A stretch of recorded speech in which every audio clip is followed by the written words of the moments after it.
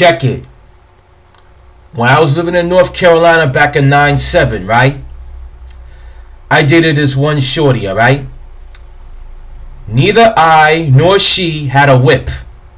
Alright, so she would take the public transportation bus over to my house, and it would take about an hour to an hour and a half between the time elapsed for the trip as well as her waiting time for the next bus to come on the route that she lives, that was the only route she lived nearby.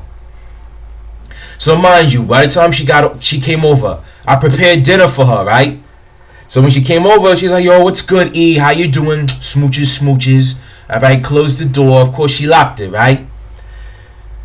So right before we were eating dinner, right, I was starting to get the munchies, right? So I was like, dag, man, I want to eat shorty's pussy, I like to munch on carpets, and I like to munch on the back door of a woman. I'm not gonna even front on that shit, alright?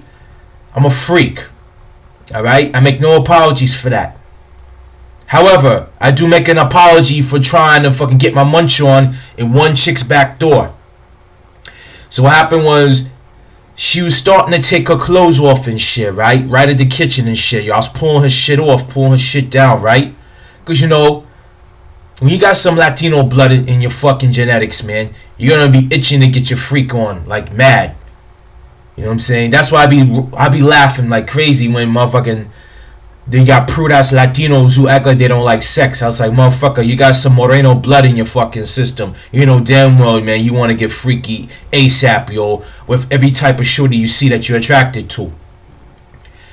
Anyway, without going off too much of a tangent, back to the story at hand. So she was taking her pants off. I was assisting her, right? So I started sucking on her thighs, her inner thighs, right? I don't know. I think I had a cold, right? So I didn't smell it right away. So I was starting to ascend up into her ass a bit, right? Something told me, look before you leap.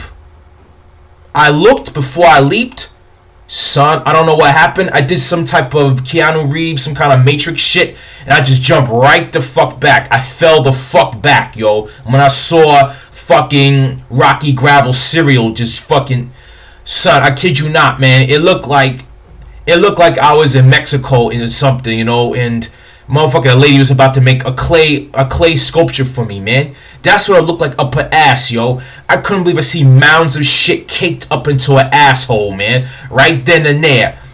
I'm sitting there like, oh, snap. No, you did not. No, you did not. No, you did not. Yo, this girl was mad dark like Erica Alexander from In Living Single or something, right? So she was like blushing. You can see how red her grill was, right? So she went to the bathroom. She didn't say a word. She knew her shit was wrong. Alright? Oh my god, man. I wish I took this shit to Judge Judy or something. Speak the real, I have this up there as a nigga shit flick, man. I swear. Oh my god.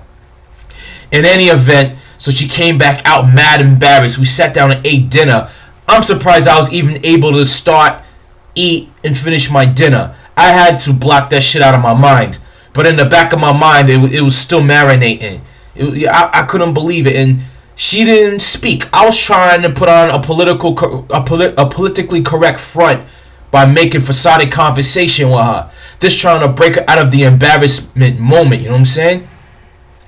She couldn't even look at me in the face, man.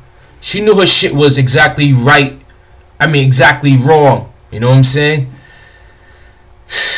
Yo, I'm telling you, straight up nigga shit, man. I'm telling you, man. Straight up and down.